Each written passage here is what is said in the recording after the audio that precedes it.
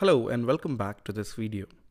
So in this lesson, we are going to learn about how to use search and do pattern matching. Alright, so let's quickly begin. So as you can see on the terminal, I'm into the directory which is UFOnet, and you can see I have listed to see what is inside it. Now, let me quickly go into the directory which is Rohit, and you can see there is a file called as hack.txt. Now, what I'm going to do currently is I'm going to add some data or content into this file. So I'm going to add random things just to show you how to do pattern matching or how to extract a specific pattern out of this file. So let me just add some more random data. And let's say hacking, hacks, hacker, apple.com, microsoft.com, etc, etc. Once I have completed adding random words into this, I'm going to do a pattern match and identify for a specific keyword. Now this is very handy and helpful in terms of identifying a specific keyword into files.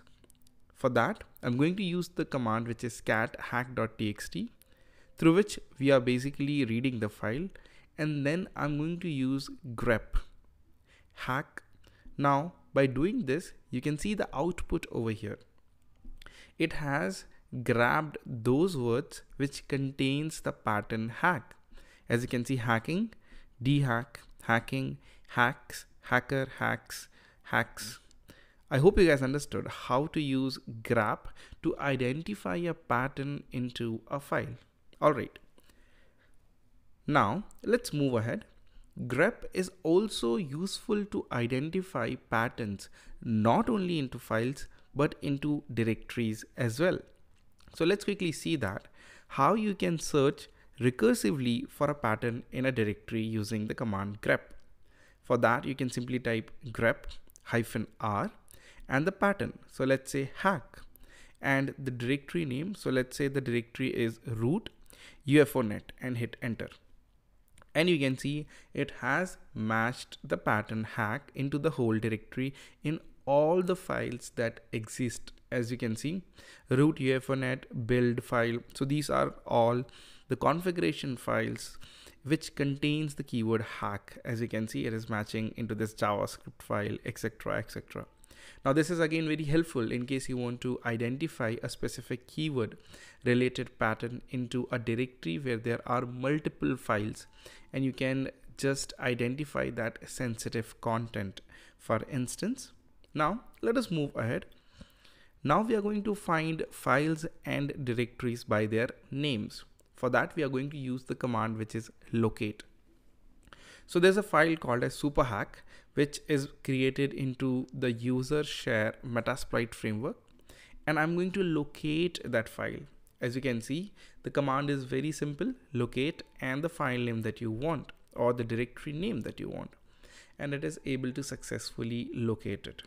This is again pretty simple but very handy. Let's move ahead now.